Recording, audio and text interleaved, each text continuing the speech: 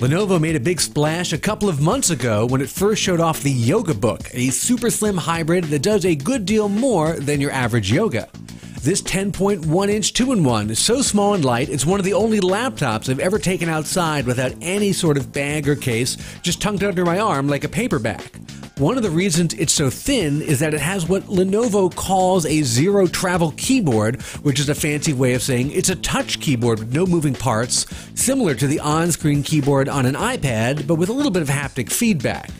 The Yoga Book comes in both Windows and Android versions. There are a couple of software and keyboard layout differences between them, but the components inside are identical. And because it's got the Yoga name, you can, of course, flip it around to a kiosk or a tablet mode, and like that, it's good for video streaming, reading, or other kinds of media consumption.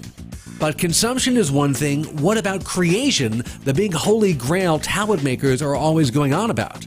Well, Lenovo calls this thing the Halo keyboard, and as far as simulated keyboards go, it's pretty good, but typing even more than a few sentences gets annoying pretty quickly, especially when the on-screen typing doesn't exactly keep up with your fingers. There's a lot of tapping the backspace button, and the virtual touchpad isn't great at highlighting and selecting text, so even editing is more of a pain.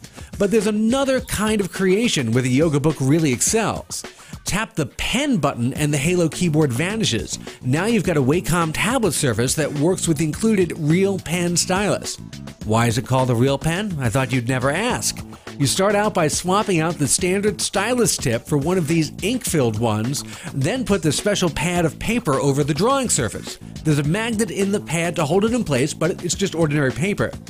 Now, thanks to the layer of electromagnetic resonance film inside the Yoga Book, you can draw on the pad and capture everything in real time on the screen.